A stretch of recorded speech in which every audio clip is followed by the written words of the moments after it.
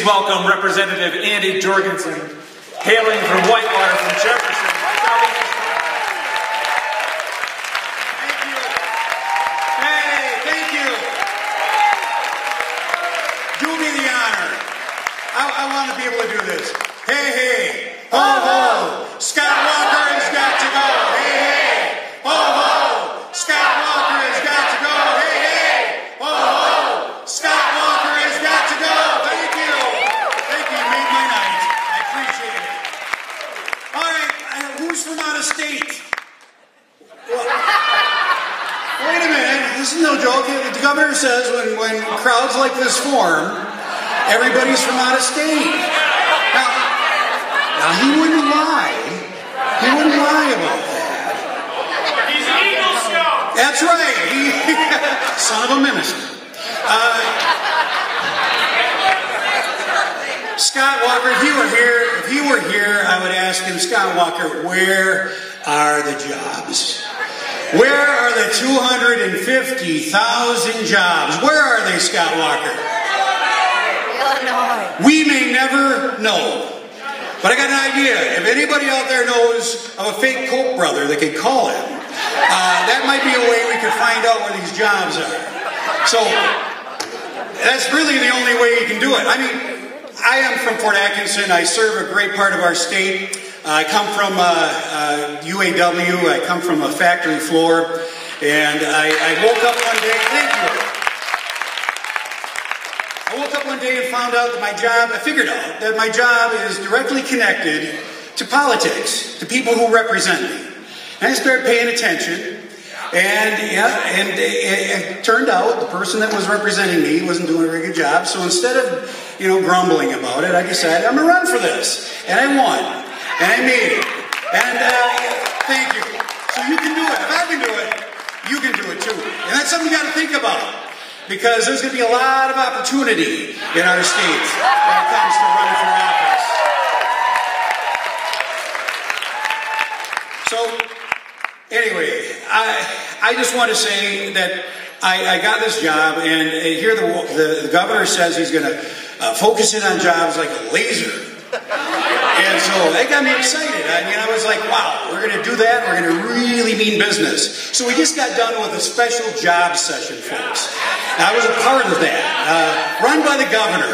And it was really neat. I mean, jobs was a focus, and that's why we defined a bicycle. Yep. And we worked on trespassing. It is about time. What else? We defined a bed and breakfast. That just got signed into law today. It's a special day. I've always wondered what went on in those bed and breakfasts. Now we know. The other thing is, you can now buy booze at 6 in the morning. The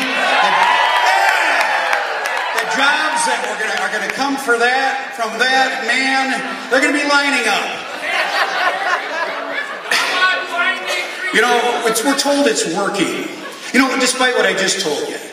Oh, it's working. What's working? Jobs are leaving the state. We just got the numbers for October, and almost 10,000 jobs in a month under this governor have left our state. What is working? I don't understand. The polls show something is working, though. Because the polls show 58% of our brothers and sisters, of our moms and dads, grandpas and grandmas are saying, we want this guy gone.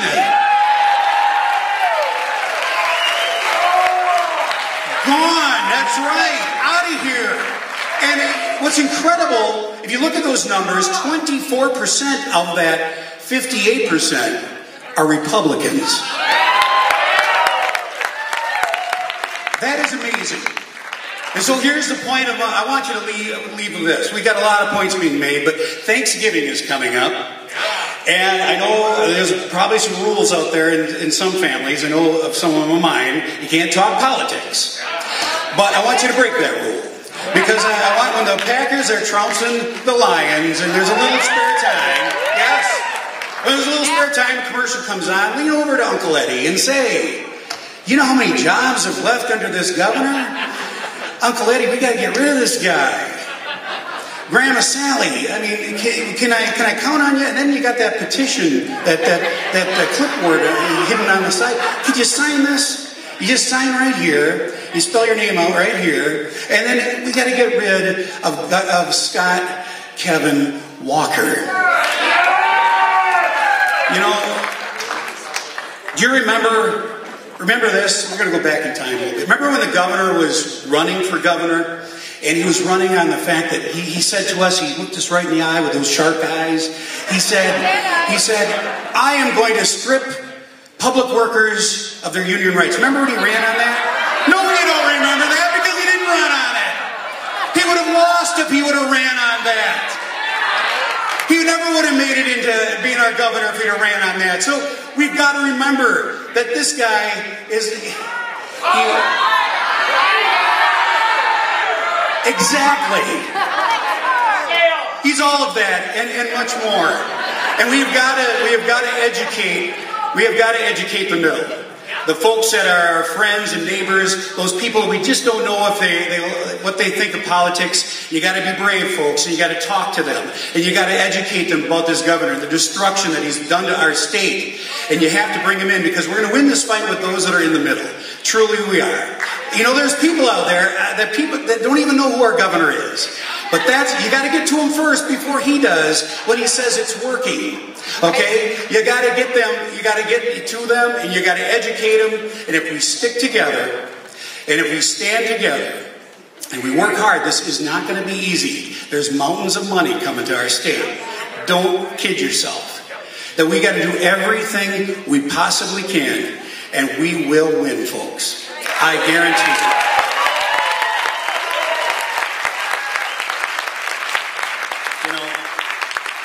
And when we win, we won't be defining what a tricycle is.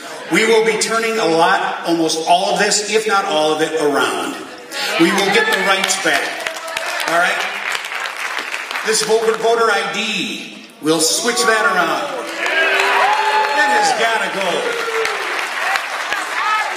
And we will be governed by the people once again. I want to thank you for coming out. I want to thank you for everything you've done. I want to thank you for all the work you're going to do.